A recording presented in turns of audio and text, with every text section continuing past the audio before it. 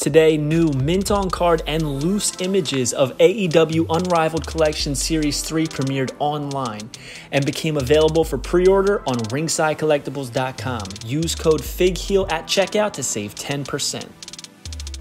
First up, at number 19 in the AEW Unrivaled Collection is the Bastard Pac. Now, he comes with his signature black gear, black wrist tape, and black armbands with slight white undertones to the detailing. He comes with a black folding chair, which in my opinion is not necessarily the best folding chair mold that we've had. I believe Mattel and Jax have done better. However, we're getting accessories and we'll accept it. He is, however, the first figure in the AEW Unrivaled Collection to come with an interchangeable head. Personally, I think the interchangeable head is better than the one that comes on the body in the package. I just don't think it's a good head scan, so I believe that the head scan with the hair covering his face kind of hides that bad scan and just makes it a little bit more true to life, especially for his entrances and such. Overall, not the best Pac/Neville figure, but also not necessarily the worst. My expectations were a little higher than what we got, though. Next up, number 20 in the AEW Unrivaled Collection is Rio, the second woman to make her appearance in the collection. Very cool deco, very cool attire that they picked. I love the white and pink. She does come with 2 extra sets of interchangeable hands, and it's the first time ever that we're getting the AEW Women's title. And I love that the size difference is there. They didn't make it too large. It's like perfect size for the action figures, and it just looks great. I like how she's positioned in the box. My only gripe with this figure is the head scan, the head sculpt. There's a couple iffy ones in this series. However, I will admit that Rio has a very exaggerated features on her face, so I guess they were going for that, and I just think that it kind of is very exaggerated and very toyish looking as opposed to true to life looking. Next up, number 21, a man who needs no introduction, arguably the most anticipated figure in the AEW line since its conception, freshly squeezed Orange Cassidy.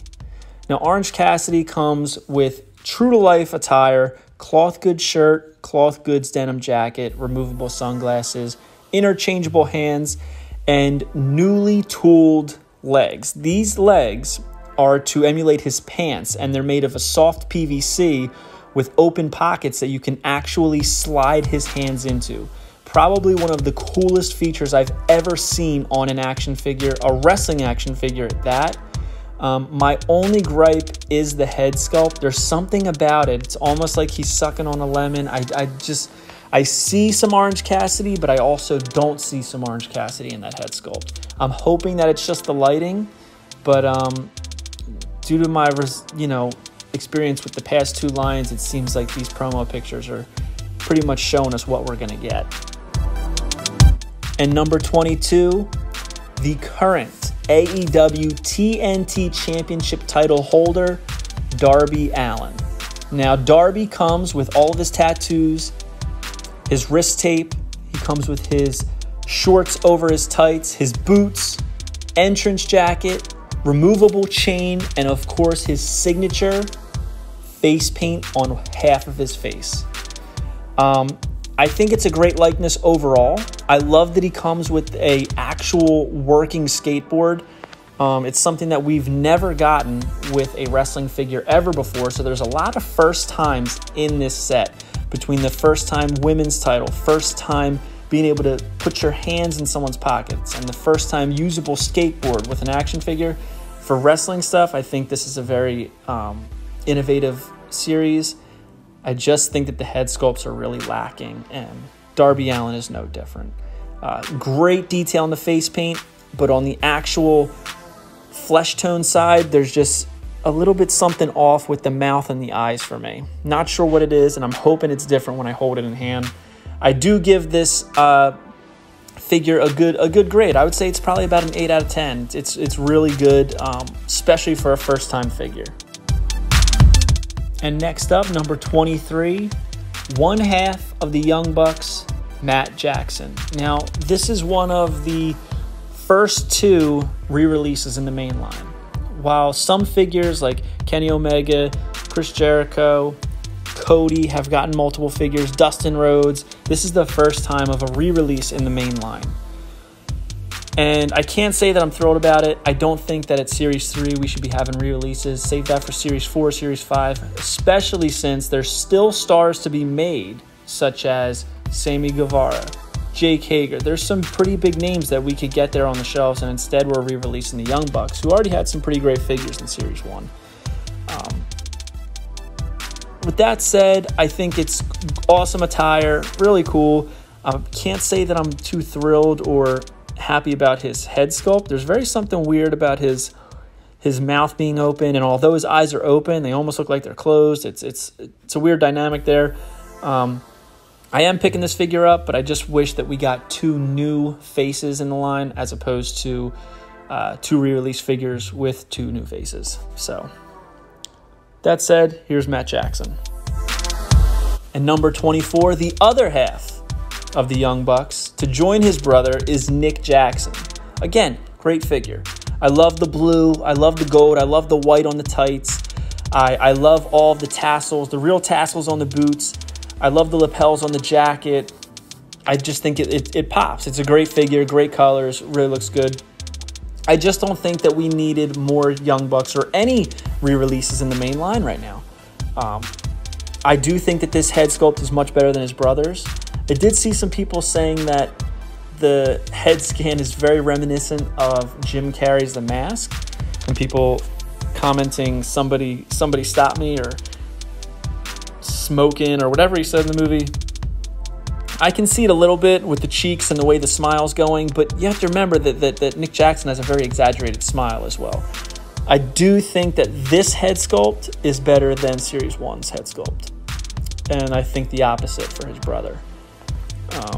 But yeah, so here's Nick Jackson.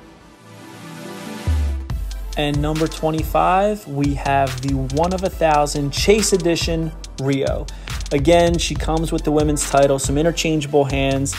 Very, very similar attire to the standard edition, however slightly different. Same color scheme though. The main difference in this is that it's a new neutral-faced head scan, which personally I think looks better than the standard edition. And I've been feeling that a lot about these rare and Chase Edition figures. Again, she comes with very similar gear. You can see the pink, the white. It looks good. I just wish it was a completely different color scheme. However, I see why they went this route. So here is the Chase Rio, 1 of 1,000. And to follow that up, number 26, the rare edition, 1 of 500, Darby Allin.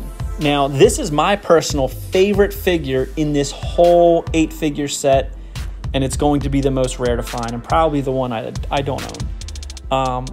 I think this is better than the standard edition Darby Allin. I love how he has the split body paint that says champ all over. When he actually wore this, I thought it was so cool.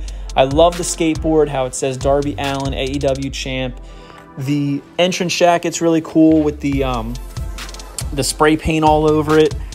I just think that this one is much more true to life. Even though it's the same head, I do think that the detailing on the face paint is so much cooler, really pops and looks better. However, again, there's something about the head sculpt I'm not digging, but overall, this is easily my favorite figure in the whole set, which is very disappointing because there's only 500 made in the entire world. But that's the game we play, right? We're in this for the collectibles, and this and the Rio are most certainly, definitely collectibles. And I mean, what are you going to do? That's what the chase is about, right? Chasing down those figures you want. So here is the rare edition, 1 of 500, Darby Allin. So there we have it. AEW Unrivaled Collection Series 3, featuring Pac, Rio, Orange Cassidy, Darby Allin, Nick and Matt Jackson, as well as the Chase Edition Rio and the Rare Edition Darby Allin. Now, this whole set is available now for pre-order on ringsidecollectibles.com. You can order them each individually or as a set of 6. And if you use my personal coupon code, FIGHEAL, at checkout, you will save 10%. And it comes in good savings. It's actually better than the shipping savings if you use it on all 6. So head over to Ringside Collectibles, use code FIGHEAL at checkout to save 10%. Hope you guys like this video. Don't forget to like, comment, and subscribe. Follow me on Instagram at FigHeal and at Unreleased Wrestling Figs. Check out the Unreleased Wrestling Figure Coloring Books, volumes 1, 2, 3, and 4, as well as Color Mania, which features the first 3 volumes for a discounted price. And go to ProWrestlingTees.com/FigHeal for all your merchandise needs. Have a good one, guys. Take it easy. Peace. If you enjoyed this video, don't forget to like, comment, and subscribe. Follow me on Instagram at FigHeal and at Unreleased Wrestling Figs. And you can visit the merch store at Pro Wrestling Tees and check out the Unreleased Wrestling Figure Coloring Books available now on Amazon.com, including Prime shipping.